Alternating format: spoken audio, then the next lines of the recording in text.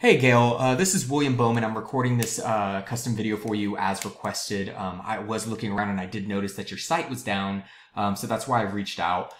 So I wanted to explain some things that you can do when you bring your site back up, whether it be, through 411 Locals or through anybody else. If you actually own this domain or if you even want to make a new one, I kind of want to show you what your competitors are doing in order to get large volumes of clients to their sites.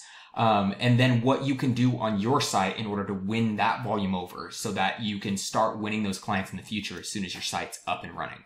So to start out, I want to cover some basic information just so that you understand, different aspects of SEO or search engine optimization. So to start out, let's talk about keywords. So keywords are what somebody would throw into Google in order to find your specific service, right? So since you guys are operating in Lubbock, they throw in tree removal, Lubbock, Texas. And this is actually a really high search volume word. So if you come down, the first thing you're going to see is ads. So I'm glad to see that your company isn't up here with ads, because unfortunately what happens is a lot of clients will just move past these. So the ads, they do generate revenue, not going to lie, but a lot of them they don't get as much revenue as they were hoping, and they are kind of expensive.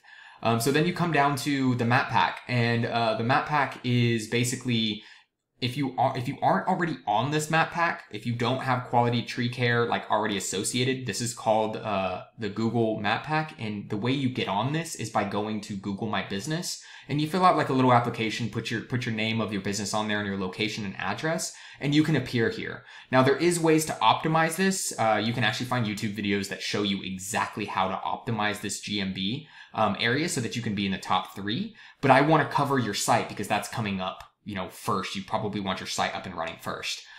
So let's talk about your very first competitor here. So we see Hildebrandt Tree Tech. That's number 1. So I came over to their website. We can kind of see their website.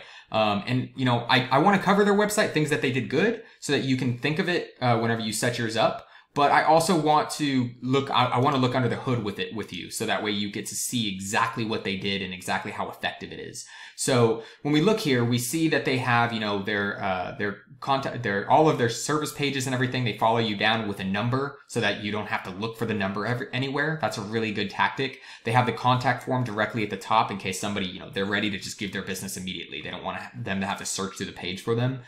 They have good information throughout here, and they have links to other pages. Whenever I click this, it takes me to their, tree care, tree removal page, which is part of their services tab. So they have multiple ways to get through their website, and they have, information laid out.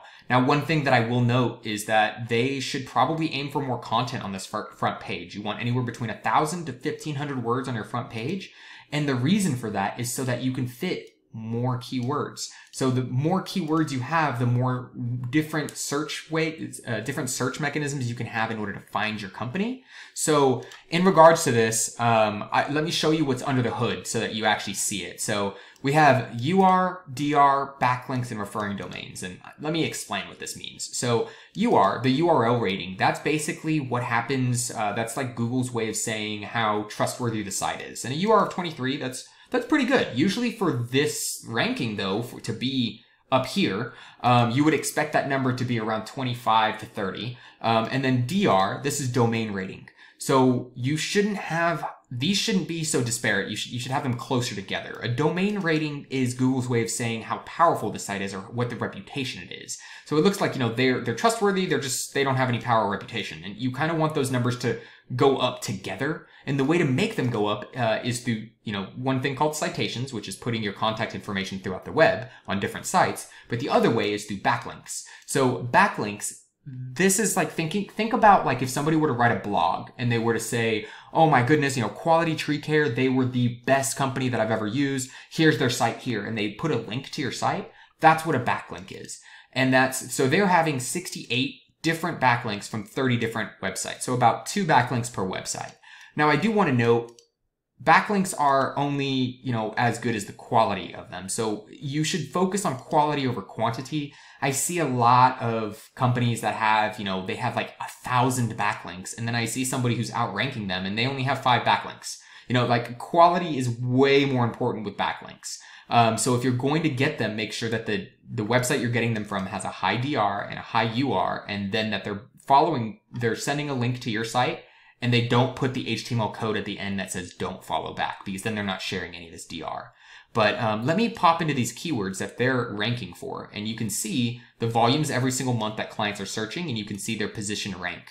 So if you see 80 here from Tree Service Lubbock, 70 here from Tree Service Lubbock, Texas, 60 here from Tree Removal Lubbock, Texas. See, and they're all a little bit different, but if you see they're ranked number 1, 80, 70, 60, 50, 60, 60, you know, these add up. You know, some of them, they're not so good. Like My Tree, that's a nationwide search. That's probably not going to bring them any business. So not so important to rank for that. But these guys up here, these are good. And you can see other ones that might be good as you scroll down. But these are the types of words that you want to rank for. And that's why you want 1,000 to 1,500 words, right? So you can throw these and sprinkle these around 5 or 6 times through the page, and it doesn't seem forced, and it doesn't seem like they're packed in like sardines. So I hope that this information gave you some more ideas about, you know, when you're, you know, going through and getting a site running up, you know, what type of volume you should be getting on a monthly basis, you know, what type of keywords you should be using, and kind of how you should be creating your backlinks, you know, the quality of those backlinks. But I hope this information was useful. If you have any other questions, feel free to give me a call. I'd love some feedback on what you thought. But if not, I hope you have a great day. Thank you so much, Gail. Bye-bye.